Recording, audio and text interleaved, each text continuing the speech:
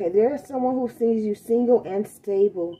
They want to come in and they want to be honest. They're trying to figure out the best way to come in and have this conversation with you here. This person has been all up in their way. I mean, all up in their head, trying to find creative ways to come in and have this conversation. Because this person's not happy right now. This person is not getting wish fulfillment. This person could have been dealing with some type of addictions or obsessions. It could have been some type of sexual addiction here. But this person is now obsessing over you. Okay? And over the fact that they're not happy. This person coming in, this masculine energy could have been Taurus, Virgo, Capricorn here.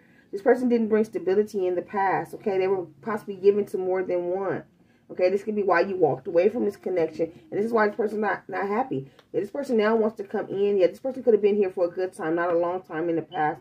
If, you know, just for sexual, nothing, you know, nothing serious here. Now this person wants to come back in quickly because they realize that they made the wrong choice in love, or they was given to the wrong person here. This person now realizes that they love you here. In the past, this person didn't put any action in towards you. Nothing but sexual energy here. It was a lot of lies and deception, sneakiness here, manipulation.